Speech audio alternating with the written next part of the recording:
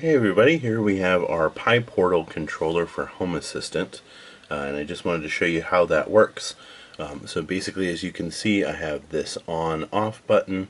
So if I tap on that, you can see our light over here is going to be turning off. It does fade off, so it doesn't go immediately, but when I turn it on, it is going to turn on immediately. You can also see that switch over there is working. It actually works both ways, so if I turn on or off using the switch on Home Assistant, it does reflect that change here on our PyPortal.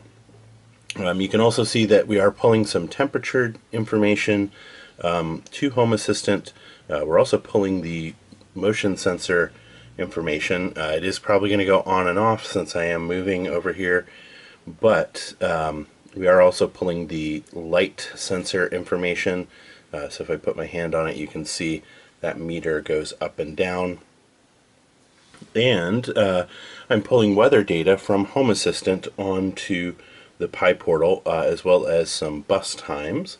And then let me show you the function of button 2, which is tied to some automation. So if I tap it, it is just going to slowly fade our light bulb up.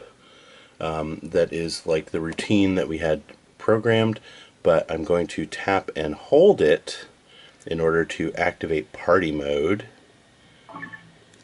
And there we go. After a 4-second hold, it's going to start our party mode where it's playing music, and then it's also changing our light bulb so that we are shifting in colors over there, just like any good party is going to have.